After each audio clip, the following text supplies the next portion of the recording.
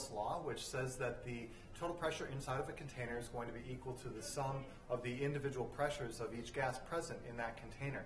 So for this problem, the total pressure will be equal to the pressure of the hydrogen in the container plus the pressure of the water vapor, which is inside of the container. Now, to give us a visual to help us better understand what's going on, we have a container here, and you can see that I have two different color particles drawn in.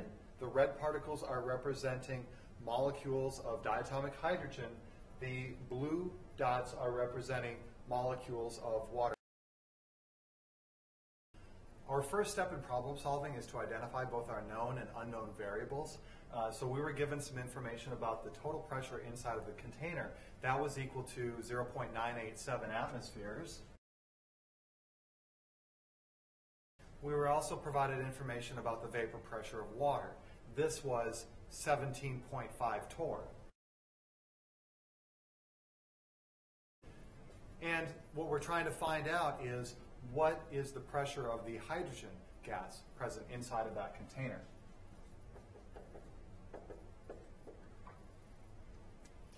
As I look at this, I can see that I'm going to have an issue. The problem is that we're given the total pressure of the container in units of atmospheres, and we're given the partial pressure of water in the container in units of torr. This is going to require that we set up a conversion so that we're comparing both of our pressures with the same unit. All right, let's go ahead and do that conversion. We know that we have a partial pressure of water of 17.5 torr, and we want to convert this to atmospheres. So I'm going to set up my dimensional analysis, and when we look up the relationship here, we would find that 1 atmosphere is equal to 760 torr. So as we calculate through 17.5 divided by 760, we should find a partial pressure for the water vapor of 0.0230 atmospheres.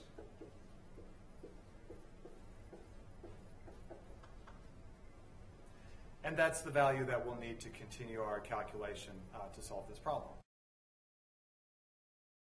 We've converted now our partial pressure of water to units of atmospheres, and this is going to be the same unit as what we had for our total pressure inside of the container. So now we can apply Dalton's law of partial pressures to help us solve this problem. Earlier we said that our pressure of hydrogen is what we were looking for. Now we can apply this, and we can solve for the pressure of hydrogen in order to figure out how to work with all the values present in this problem. So the pressure of hydrogen should be equal to the total pressure, and we're going to subtract from that the pressure of the water vapor. Here we've solved to find the partial pressure of hydrogen. It will be found by subtracting the partial pressure of water from the total pressure inside of the container. So I've gone ahead and substituted in our known values. So we're going to have the total pressure of the container, 0.987 atmospheres. We're subtracting from that the partial pressure of water, which was 0.0230 atmospheres. This allows me to find a solution for the partial pressure of hydrogen.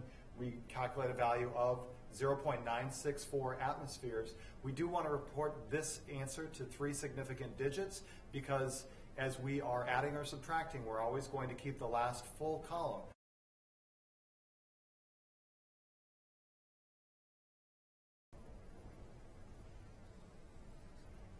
Which means that our answer should also be significant to the thousandths column.